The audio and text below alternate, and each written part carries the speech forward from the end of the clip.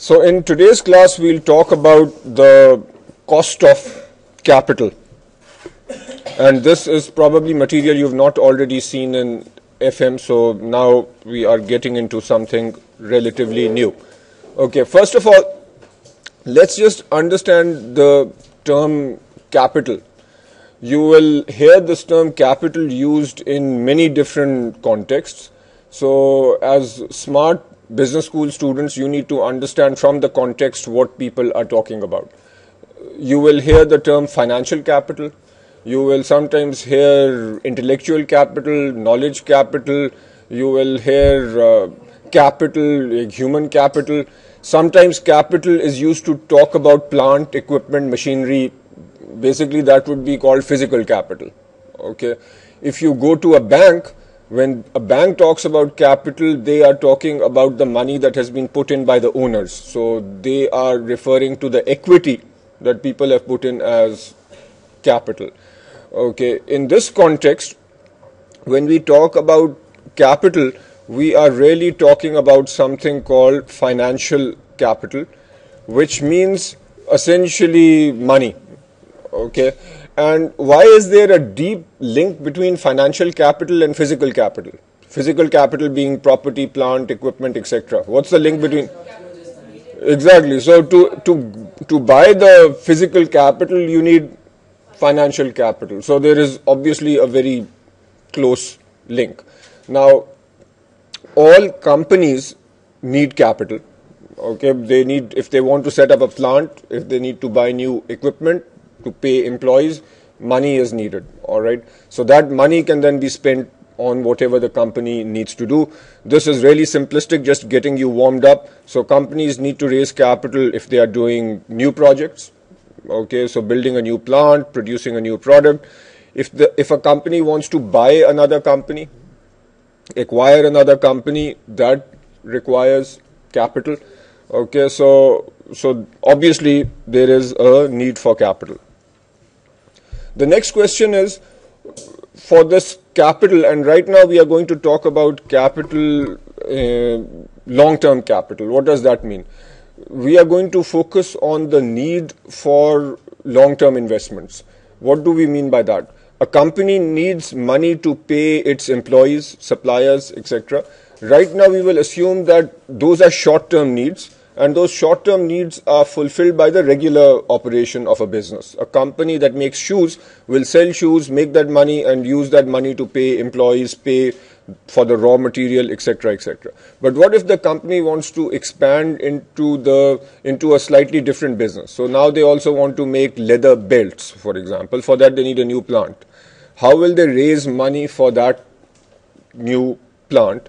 Okay, broadly speaking, there are three ways in which a company can raise more capital. Either it can issue debt. Okay, so this money that is needed for a longer term investment, that money is called long-term capital. Okay, and what are the sources of that long-term capital? Three broad sources. Number one, long-term debt. Number two, preferred stock. Number three, common stock. Okay, let's just get into each one of these and then we'll talk about these in detail. Long-term debt, this is where a company basically borrows money. Okay, what is the fancy term for how a company borrows money? We basically say the company issues a bond. So if I am the company, I am the owner of a shoe manufacturer and I want to start a new plant where I will manufacture leather belts, for example. One way of my raising money is to borrow from investors. Okay, let's say all of you are investors.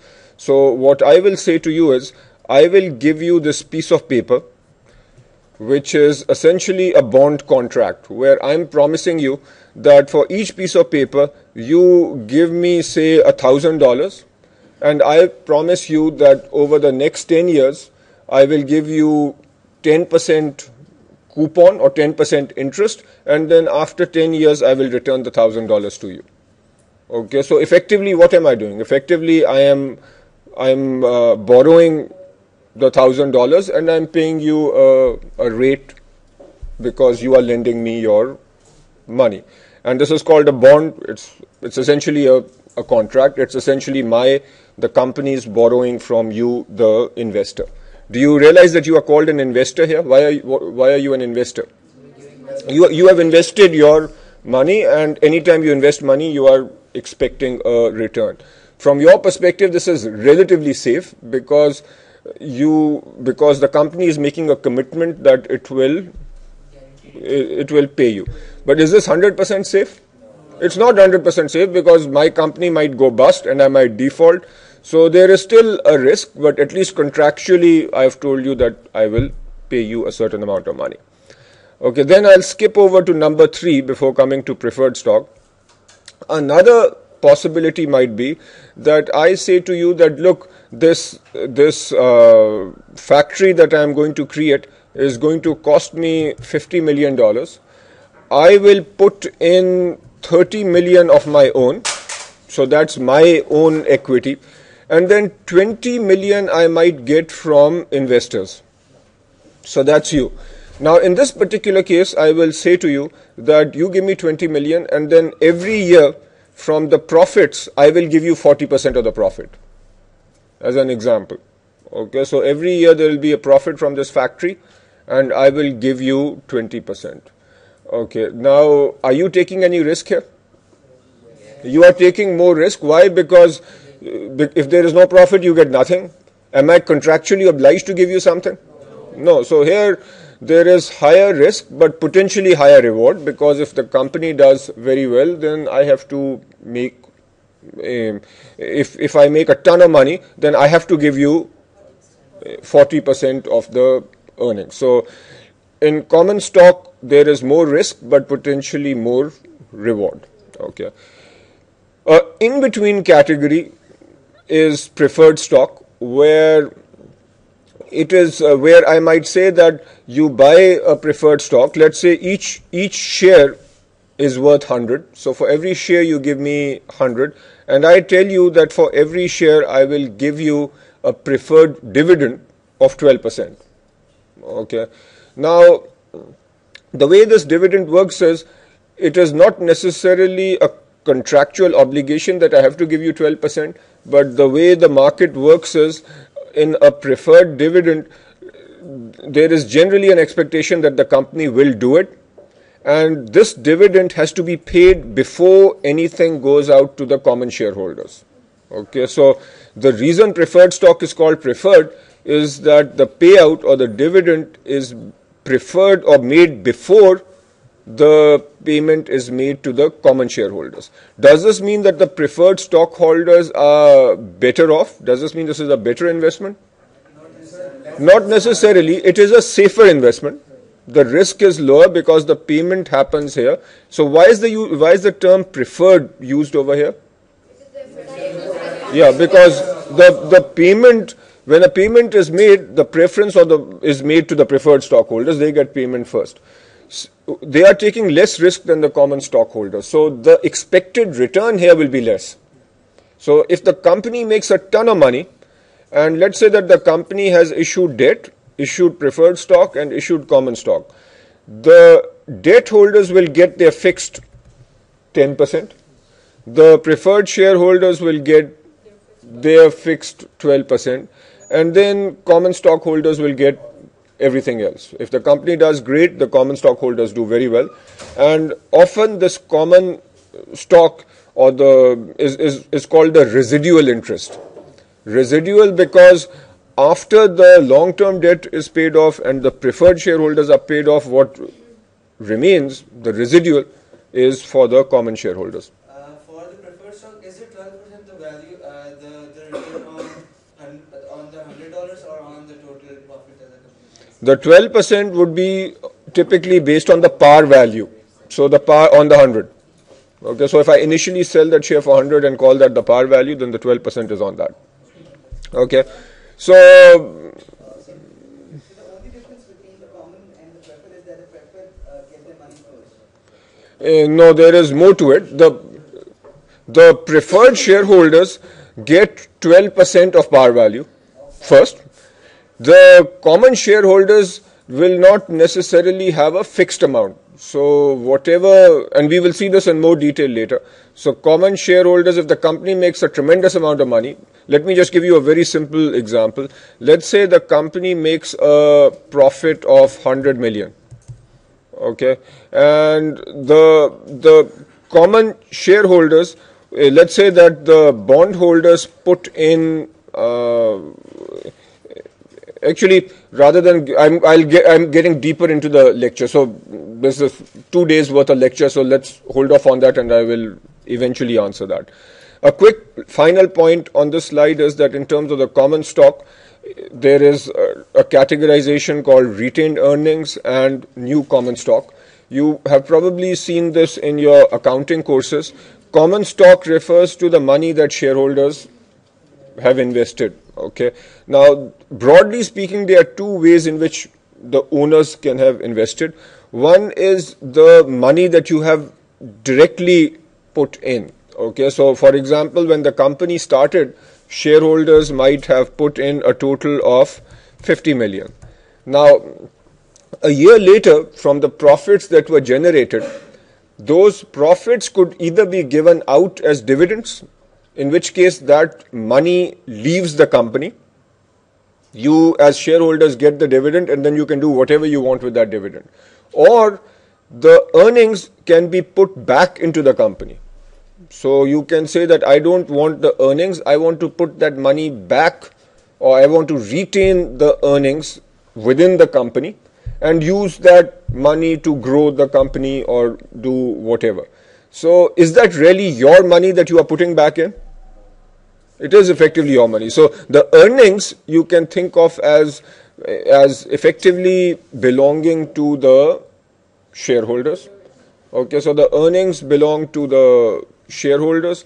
Those earnings, now it's the shareholders who might decide that we don't want to take the money out, we want to leave the money in the company. So that indirectly is a way of shareholders putting their money back into the company. So that is also considered equity. And that type of equity where shareholders are simply saying, okay, the earnings are retained within the business, that is called retained earnings. So, but generally, isn't it true that shareholders don't have the option of either getting dividends or using their profit as retained earnings? Okay, so the question is, generally, do shareholders not have the option? In a large company, in a corporation, these decisions are made by the board. And again, very simplistically, who does the board represent? The board represents the shareholders. So at least here at a simplistic level, ultimately it is the choice of the shareholders. So here I'm just giving you the big picture. The nitty-gritties we will be getting into over the course. Okay. Now, a quick point on the sources of capital. Generally, accounts payable, accruals, deferred taxes are not sources of funding that come from investors, so they are not included in the calculation of cost of capital. What does this little seemingly confusing phrase mean? Okay, let me just tie this back to the previous slide. What were the sources of capital? So what did I talk about in the previous slide? Three sources of capital. What were the three sources of capital? I had debt, preferred stock, and essentially equity or common stock. Okay. What about, so here is a question for you. When a company buys raw material and the company doesn't pay for it immediately, essentially it creates a payable. Okay, so I buy $10,000 worth of leather for my shoes, but I tell my supplier that I'm going to pay you next year, and the supplier, let's say, agrees. Is that a source of funding? No, because that person is not. Have I not borrowed in a sense? Yeah, so anyway, so in a sense I have borrowed, okay, but generally when we talk about sources of funding from investors, we generally refer to funding or sources of funding to those items where the company has to pay a return. Okay, so when I that's a simplistic definition. So when I borrow money from investors, When I issue a debt, do I need to pay a return? I need to. Preferred stock, I need to pay a return. Common stock, I need to pay a return through dividends. So when we are talking about financial capital that is being raised for long-term projects, we are referring to these three. Basically, the common theme across these three is that they are investors who need to be given a return. When we talk about suppliers, so from whom we are getting payables and so on, we don't need to pay them a return. So that's why we don't consider that as a source of long-term capital. Okay.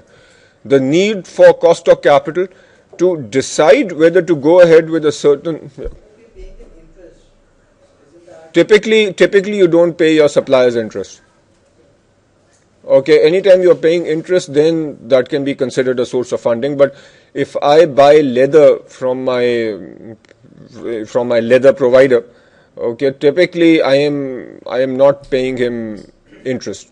Sir, does that mean inflation does not count in as a part of funding? Inflation, okay, so the question is, does inflation count as a part of funding or not? Now, obviously the return that I'm going to pay, or when you lend me money, the rate that you are going to require will typically have inflation or expected inflation built into it. Okay, so if you know, just as an example, if you know that interest rate or the inflation rate is approximately 10% and you are lending me money, the return that you will demand should be more than 10%. Okay, so the inflation is so much a part of society that typically contracts, when the terms are agreed upon, we build inflation numbers into our... So in case of raw materials, when I borrowed at 12,000 rupees and I have to pay, let's say, after 6 months, I have to pay him like 15,000 rupees based on inflation. So the inflation counts as part of funding. So in that case, it would be a funding. Okay, let's not make things unnecessarily complicated. If my supplier, first of all, if most suppliers won't be willing to lend for that long, but if my supplier is willing to do that, that's good for me. Okay, but normally suppliers will not, especially in Pakistan, will not say, okay, pay me after 6 months. Okay. Anyway, so let's get back to this. So the need for cost of capital, to decide whether to go ahead with a certain project or not, we need to compare the cost of capital with the return on capital. When the return on capital is greater than the cost of capital, we go ahead with the project. So this actually is one of the most fundamental concepts when we talk about cost of capital. We are going to get into details, but let us just get a high-level picture here. Again, think of me as the company. When I raise money, be it through equity or be it through debt, okay, let's say that on average, when I raise money, I need to pay a return of 12%.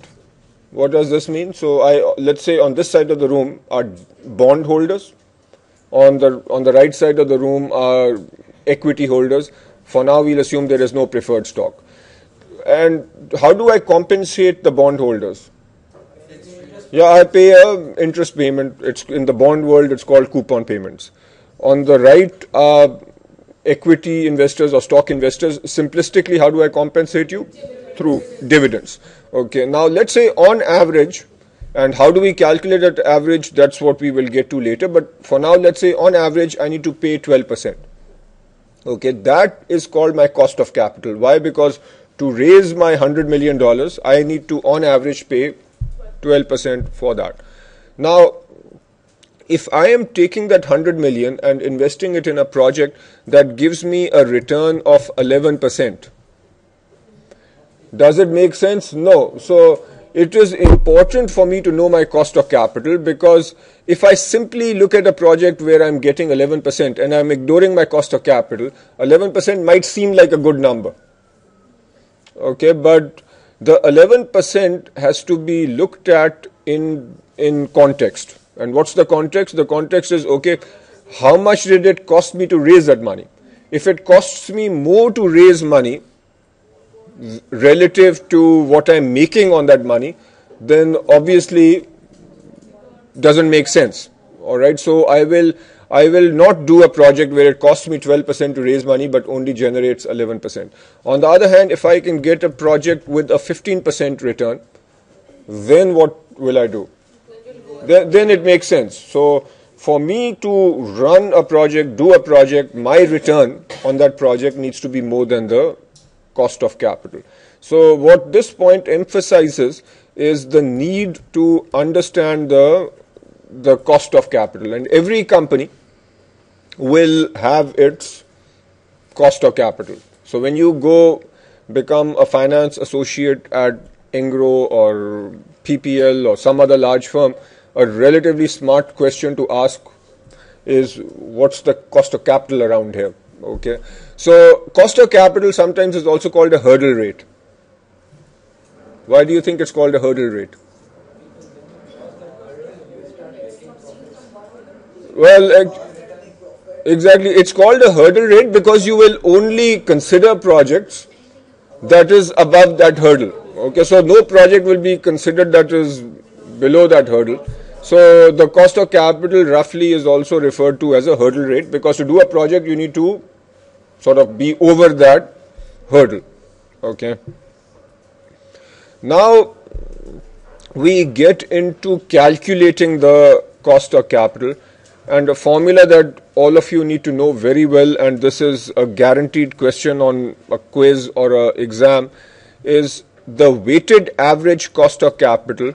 Why do we call this the weighted average cost of capital? Yeah, it is. Obviously, in my simplistic example earlier, I said we have debt holders or bond holders and equity holders, and the cost of capital is based on the cost of debt and cost of equity. Now, just intellectually, at a high level, if 90% of my funding is from debt, 10% funding is from equity, then it makes more sense to put 90% weightage on the cost of debt and 10% weightage on the cost of equity. So that's why the overall cost of capital is called a weighted average cost of capital, because it is weighted based on how much debt, how much equity, and then how much preferred stock. Okay, and how do we express that? So the weighted average cost of debt is the weight of debt times the RD stands for the rate that I need to pay, or the cost of debt, and then since debt is tax deductible, I do a 1 minus T. And if you don't understand why this happens, let me know. I can do a separate little segment on that. Plus the weight of preferred shares times the rate on preferred stock, plus the weight of common stock times the rate on stock. The term equity, common stock, shares will all be used interchangeably. Okay. So as I said, the W's refer to the firm's target capital structure weights, and I'm going to explain this. What do you think? Have you heard the term capital structure? What does capital structure mean?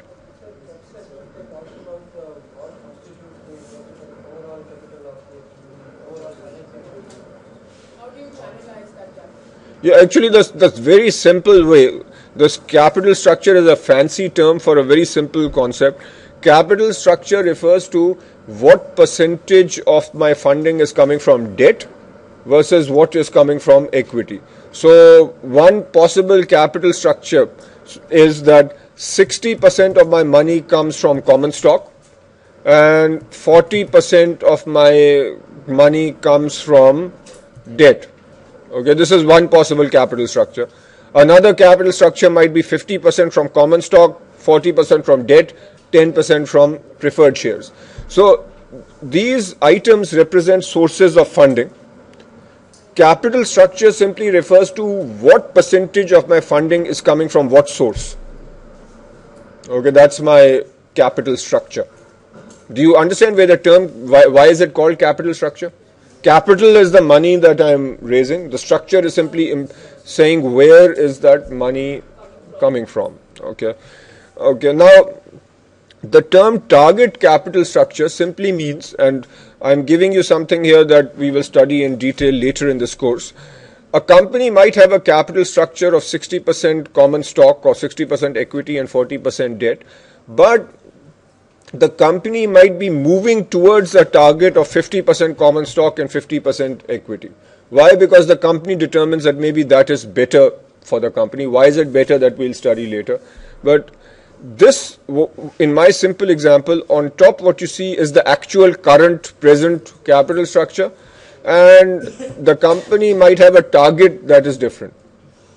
When we use these weights, we are supposed to consider the target capital structure and not the actual capital structure.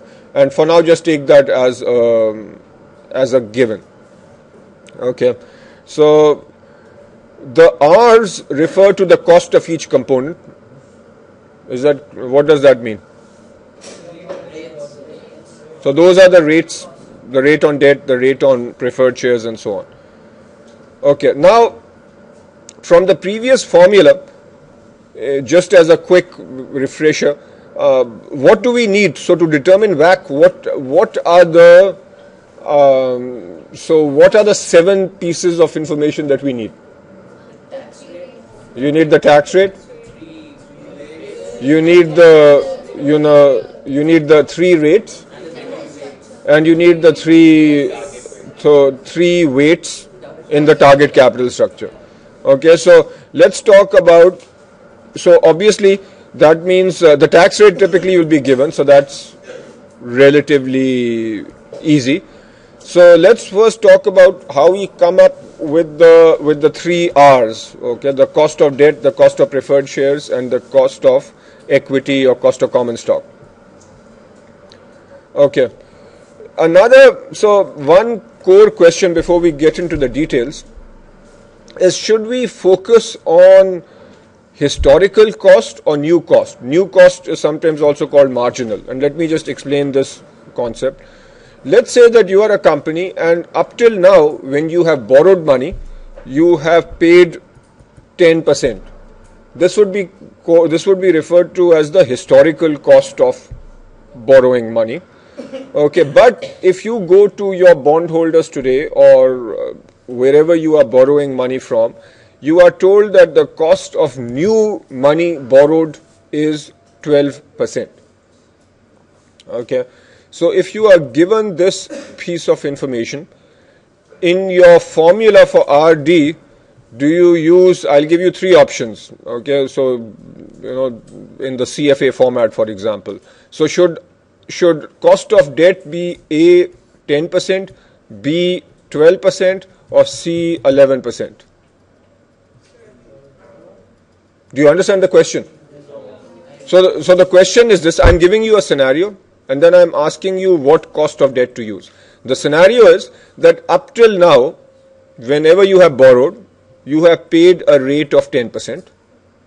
Okay, but given the current state of your economy and the current state of your company, when you go to borrow today, the bank tells you or your investors tell you that, okay, we will lend to you, but at a rate of 12%. So that's this 12%. Now the question is, in the WACC formula, the weighted average cost of capital formula, which number should I use? Should I use 10%, which is 12%, or 11%? Why should I use 12%?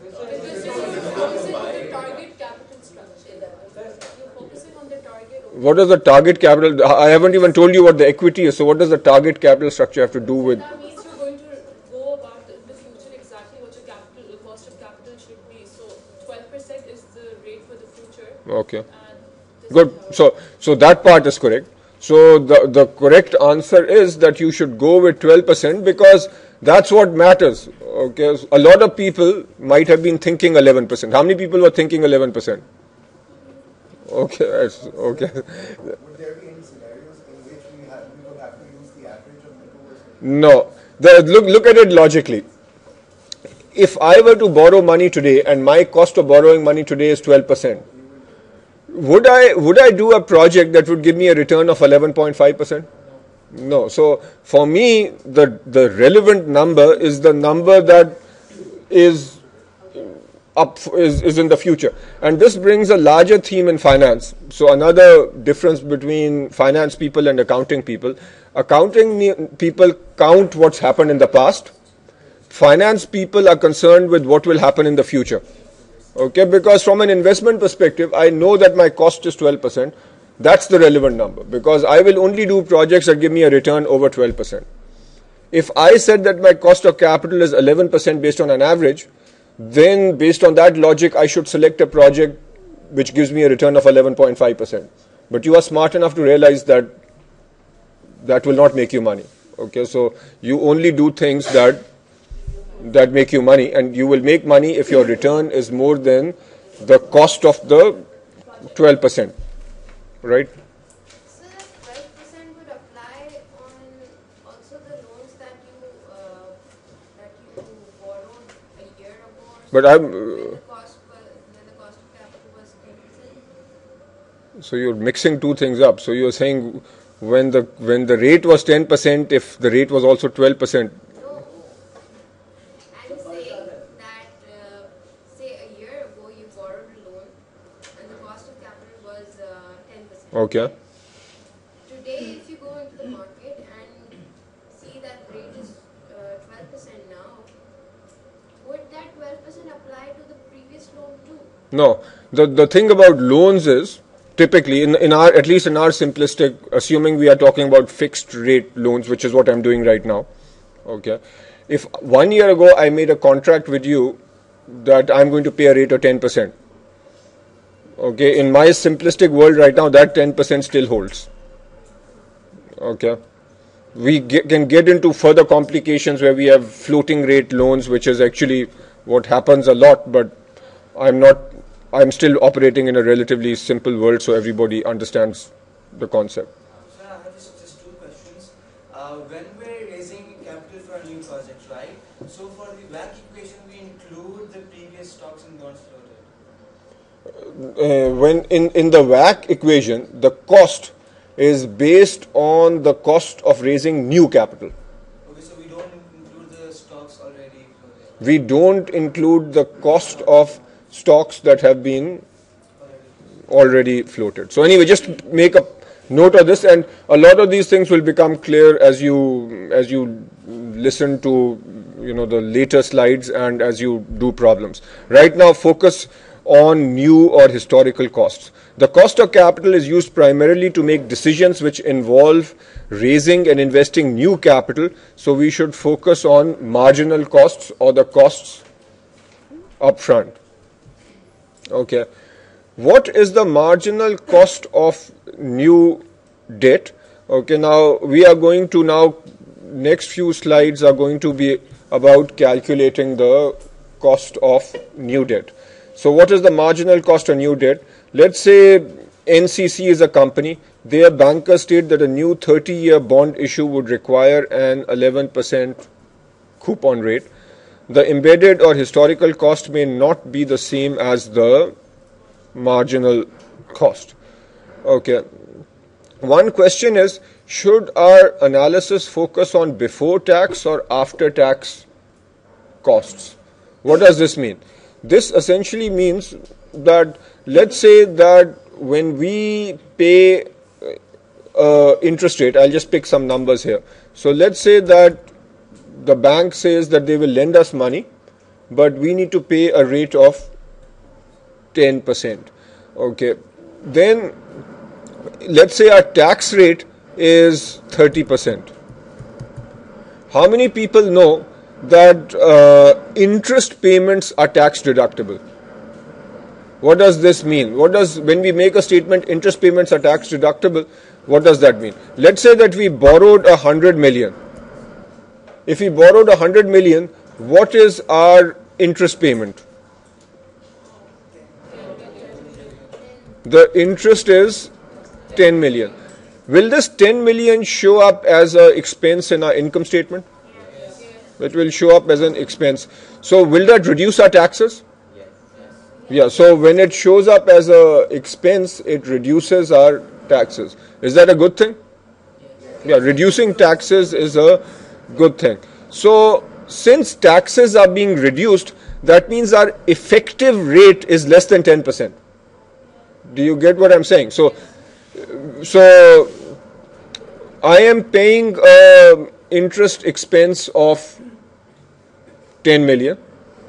Because of that 10 million, my tax savings are 10 million into 30%. Why? Because the 10 million will reduce my earnings before tax by 10 million. And that means the tax savings that I have are 10 into 30%, which is 3 million. So that means that net, my cost is not really 10 million, but it's 10 minus the 3 million, which is 7 million. So effectively, my after-tax cost of debt is really 7%. And what's a quick way of doing this? The quick way of saying is that the cost of debt after tax is equal to the cost of debt before tax into 1 minus the tax rate. In this particular example, the cost of RD was 10%. So if I do 10% into 1 minus the tax rate of 7%, I have 10 into 1 minus 0.3, which will give me 7%. So the after-tax cost of debt is what I really need to use. And you will keep seeing this in the cost of debt formula. If you remember earlier, we had RD into 1 minus T. And this is where that is coming from.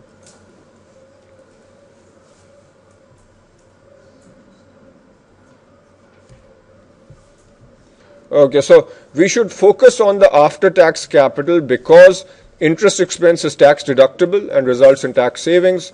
So the stockholders should focus on after-tax cash flow. So in our particular case, if we had 10%, here the tax rate is 40%. So in our WACC formula, we should use 6%. Okay, now the next question becomes, how do we figure out that RD? So how do we figure out RD?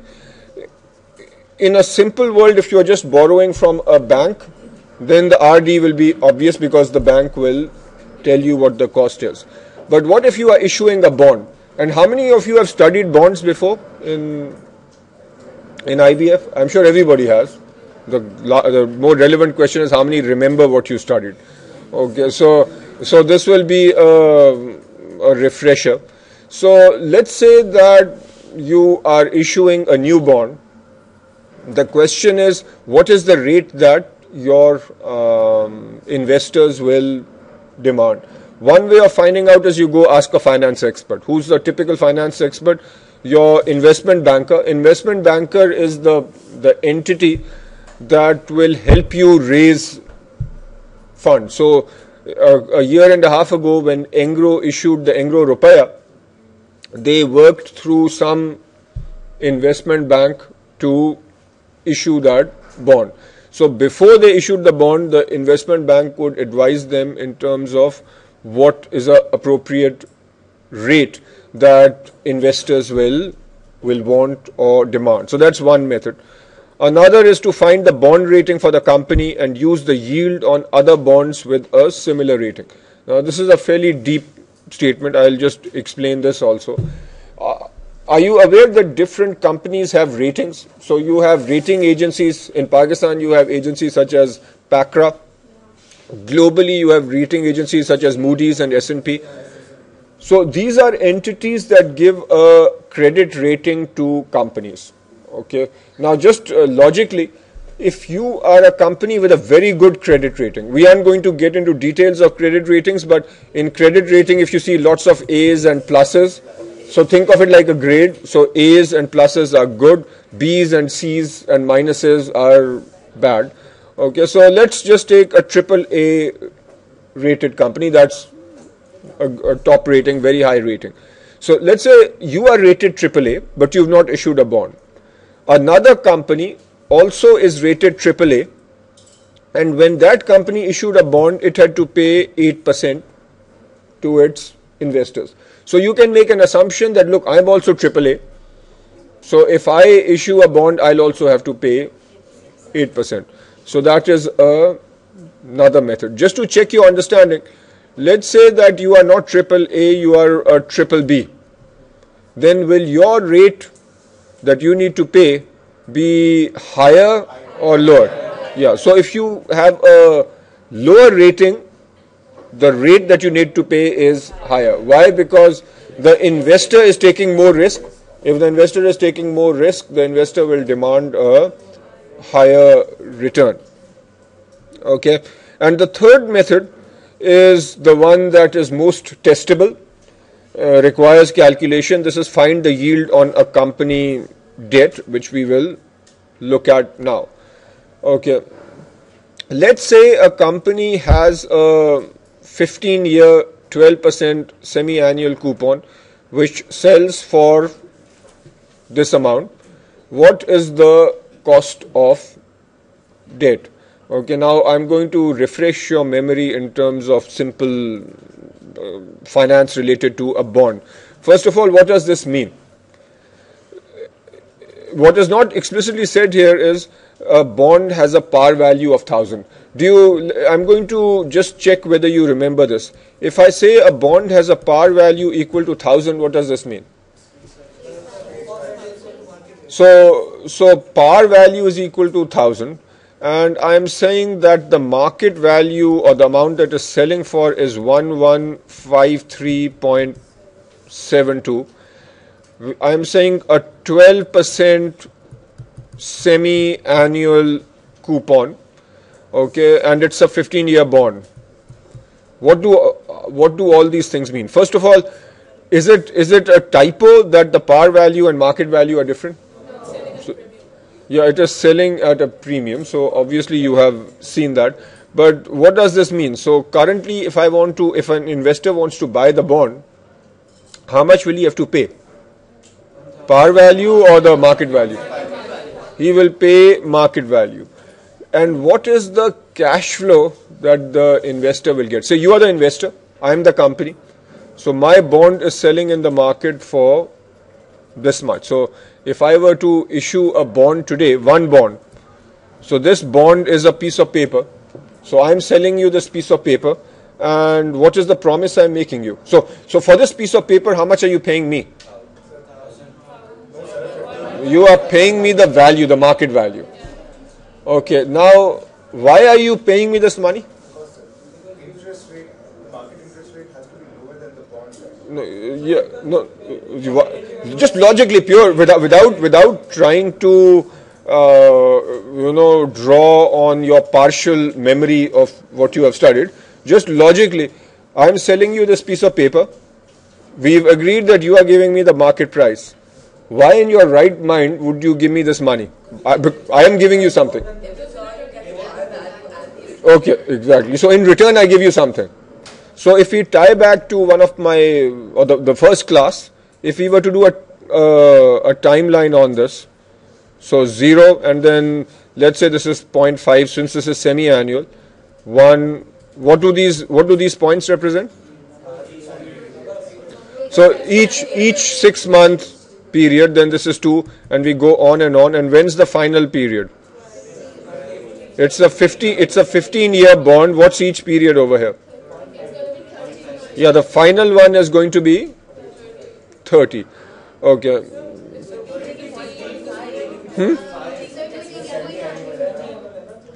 It's a 15-year bond. It's semi-annual payments. What does semi-annual mean? Yeah, so every 6 months. So if I sell the bond today, Sir? yeah. Correct me if I'm wrong, but when we've written 0.5 and we've written 30 over there, it means a total of 60 periods, right? Yeah, okay, so you're right. Good point. Yeah, so that's correct. No, that's correct. Good point. So given the convention that I've used, I'm using 0.5 year, 1 year. If I were to write this in terms of periods, okay, so then in blue, if I'm writing period, so then this would be 0, 1, 2, 3, and then it would be 30. Okay, so now what happens at every, so what are you paying me initially? So you are paying, from your perspective, you are making an investment of 1153. Okay, so the blue is what you gave me. What am I supposed to give you? 12% on 1,000. So how much do I give you at the end of the first period? 6%. Yeah, so since this is 12% semi-annual, that means per period we have 6%. So now do I pay you 6% of what? Par value. Yeah, I pay you 6% of par value. So how much am I giving you? 60. So every period I will give you 60. Anything else that I need to give you? Yeah, plus at the end I need to give you the $1,000 par value. Okay, now you know how much you are giving me, and you know that over the next 30 periods or 15 years how much you are getting. Okay, so given this, can you calculate what rate you, the investor, are getting?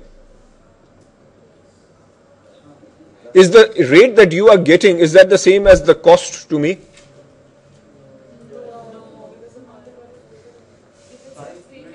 Why not? Isn't the rate that you are getting, who's giving you that rate? I'm giving you that rate, right? So the rate for you, the investment return, isn't it my cost? You're giving that rate for the par value, we're getting that rate less because we bought the share in the market. It's gonna be less because basically you're paying more to get the same return. To be exact, it's 5.2. Right now I'm trying to create a simple problem, but you are trying to make it hard. All we are saying is, if I sell you this pen for 20 rupees, I get 20 rupees and you pay 20 rupees. Right? In simple terms. So if I am selling you a bond, when we talk about selling a bond, there is a cost to me which is essentially the rate that I need to pay you.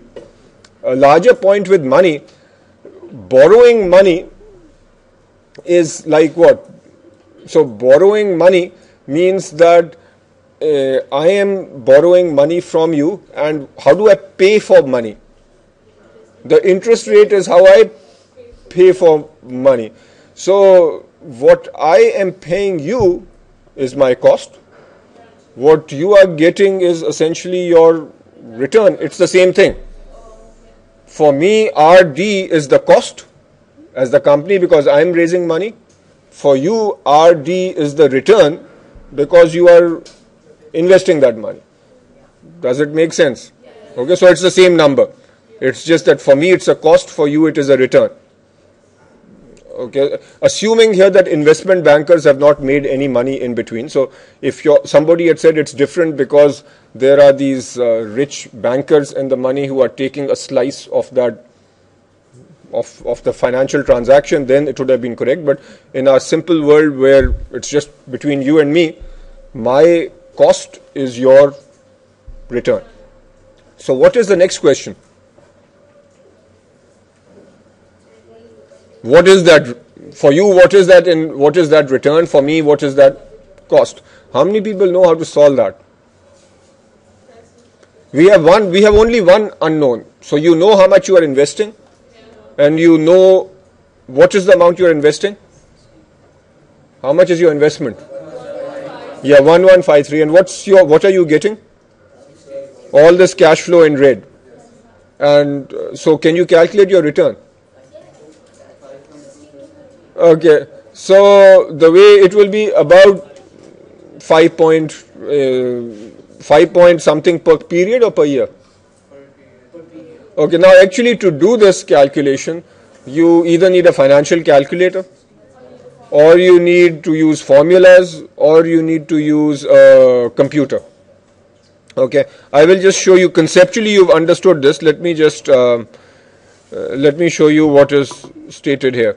So the bond pays a semi-annual rate. So actually this is a typo. It should be 6%. Okay. So in a financial calculator, just by the way, those who end up using it, this is what we would input. We would put in 30 periods. Okay. We would what is the cost of debt? Okay, we would actually plug in all the figures on top is what you plug in. The figure at the bottom is what the calculator gives you. So you plug in this many periods, 30 periods. You plug in what is the present value. Present value is the investment that you've made. You plug in a payment of 60. Payment is the equal payment, and then you plug in the future value, which is the money that you will get back at the end, and you ask the calculator to compute a rate. This 5% is the rate for what? So the 5% would be is the rate for a 6-month period or the 1 year? 6 months. So then how would you come up for 1 year? So if that's for 6 months, so for multiplied by 2, that's this 10%. Does everybody get that? Okay, now I am not going to expect you to have a financial calculator, but I am going to expect two things. One is the cash flow that I just showed you. You need to be able to come up with that cash flow. The other is just to check your understanding. I might give you something like this. I might say that you are a company, for example, and you issue a bond. The bond, when you issue, is issued at let's say 950. What does that mean? So you issue a bond for 950. So this is so you issue it at 950, and you tell your investor that after 2 years you will give the investor back $1,000. So if you are telling that you will give your investor back $1,000 after 2 years, right now it's been issued for 950. What is RD? Can you calculate this? What's your cost of debt? Do it. So this is just some basics. So do this.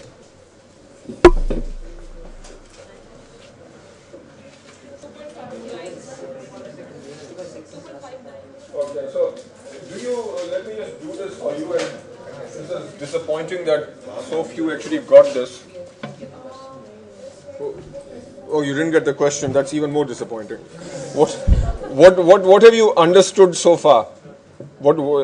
Just try to repeat. I calculated that the cost is 50, so I just divided 50 by 950, which gives me the rate for 2 years. So I divided that by 2. Okay, that's an approximation. Okay, but what was? Can somebody? So way at the back. What? So what's your name? No, not this. Umar. What's the question? What have I asked you to do?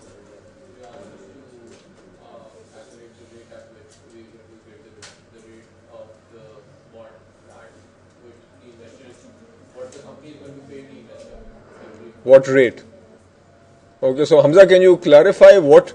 So the company, what is the cash flow first of all?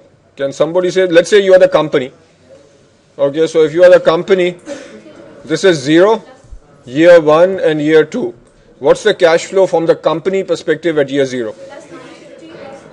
Plus 950. And what's the cash flow over here? Minus 1000. And what am I asking you? Is the company paying a rate? Yeah, because the company is getting 950, but it's paying back more. So I am asking what's that rate?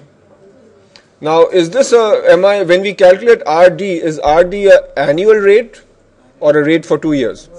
Yeah, when you say my cost of debt, it's for a 1 year period. Okay. So now how do you calculate what that 1 year interest rate is? So effectively, It's like saying, okay, I borrowed 950, I need to pay back 1,000. What's my annual rate? If you tie back to your present value, future value, all you can say is 950 into 1 plus that rate squared is equal to 1,000. Okay, can you do it from here? Okay.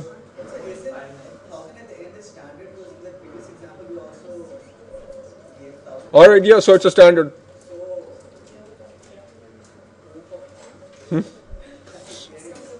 So what's the question?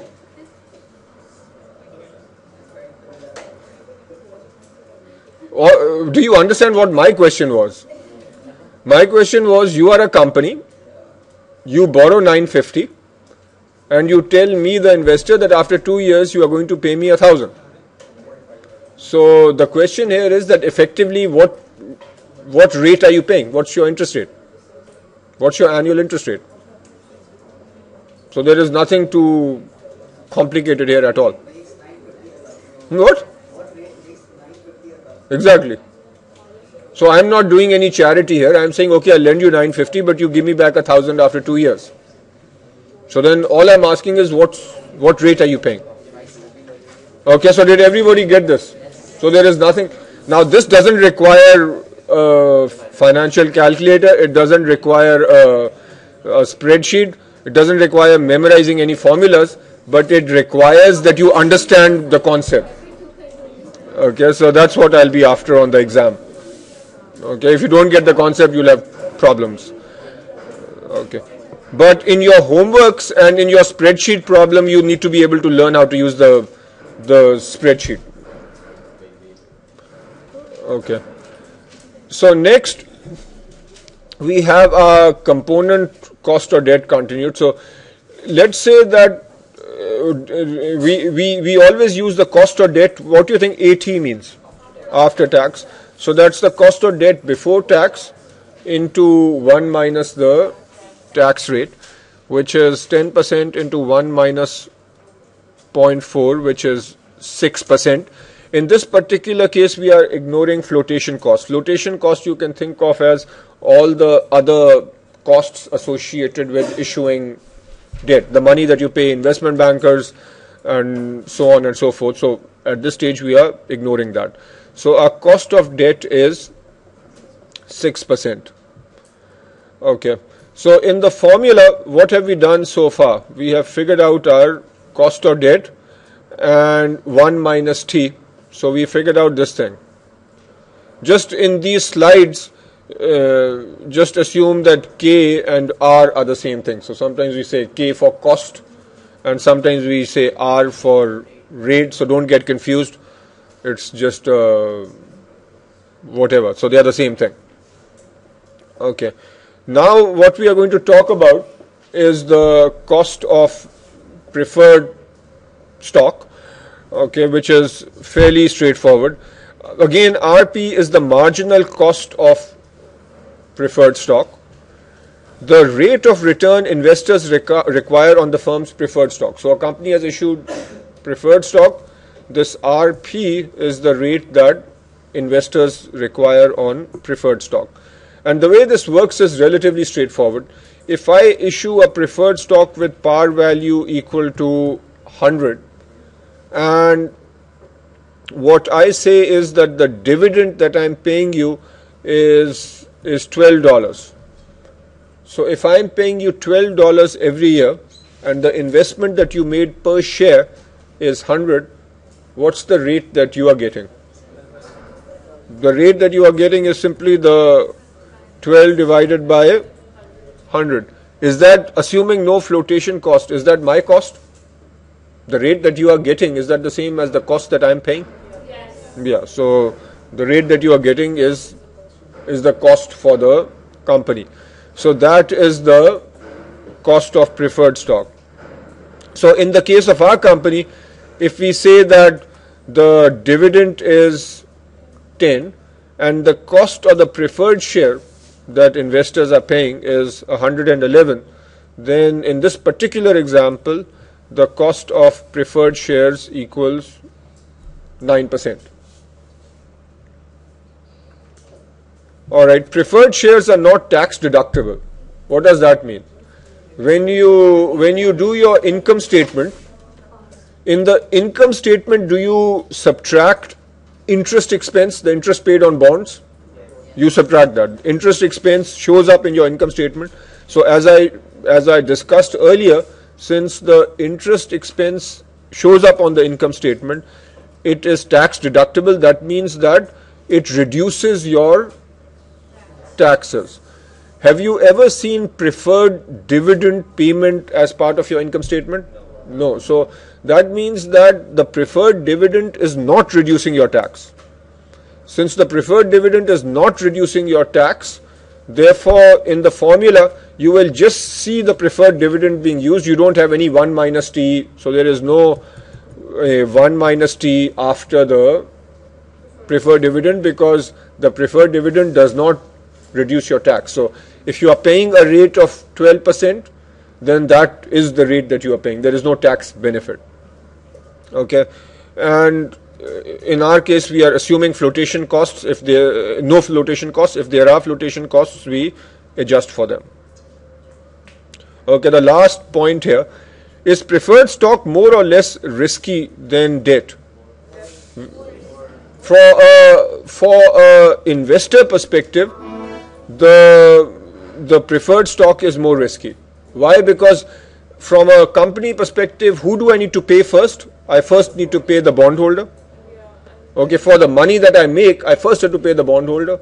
Then if I have money left, I pay the preferred. So who's taking more risk between the bondholder and the preferred? Preferred is taking more risk. So firms try to pay, but in any case, firms try to to pay the preferred dividend. Otherwise, they cannot pay common shareholder dividend. This means that common shareholders only get money after the preferred shareholders. If a company develops a reputation that it's not paying the preferred shareholders, then that makes it very difficult for the company to raise money in the future. And preferred shareholders don't normally control the company. The company is controlled by common shareholders. But if a company does not make payments to preferred shareholders, then simplistically put, preferred shareholders can have an option of taking over the company.